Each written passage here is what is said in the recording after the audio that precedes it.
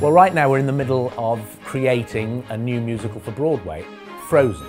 I screened a rough cut of Frozen, and I couldn't believe what I was looking at on the screen was a perfect Broadway musical. And then Bob Iger announced it, that we were going to do Frozen on Broadway. I remember standing there the day we began the first reading and looking at the actors and realizing this is exactly what Frozen was made for.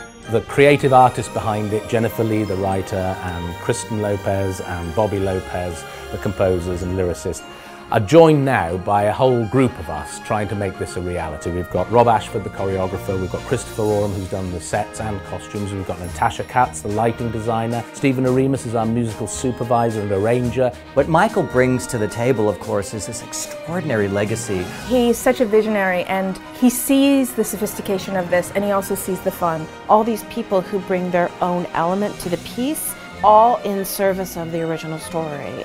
The narrative arc is so strong that we can also really go quite deep. Particularly with Elsa, we can get inside her head, we can be with her on this journey.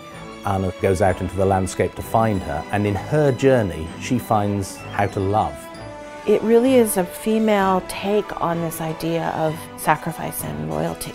For us, what drove us, what inspired us, was the deeper emotions, was the more adult themes that were in it. To get deeper into these characters and their hearts and what they're feeling, they've added these songs. There's something like 7 songs in the movie. We needed something more along those 21. It's like tripling the number of songs.